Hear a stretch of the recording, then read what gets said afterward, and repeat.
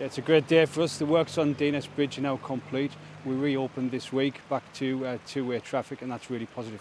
Deerness Bridge was originally built 106 years ago, and that was the transport link between Brancepeth and Ushaw Moor. So that particular structure has served us well.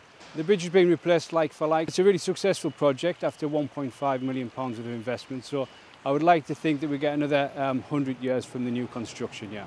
The bridge closed in 2016 following a principal inspection, and it was found structurally unsafe. It has been a complex project. There was a number of public utilities crossing the river at the same point as the bridge, so we had to divert those and reroute them.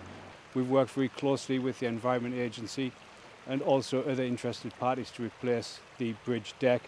Fortunately, we were able to use the abutment, so that's really made the project a lot easier than it could have been.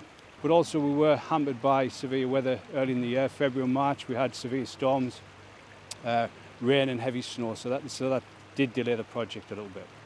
During the construction of the works, yeah, there has been some disruption to local businesses, local residents, and also the travelling public. So we'd really like to thank all of those for their patience whilst we constructed the job. We do have the clean-up operation, remove the stone that was used on the temporary Bailey Bridge, remove the temporary abutments, and also clean up the site and remove the compound.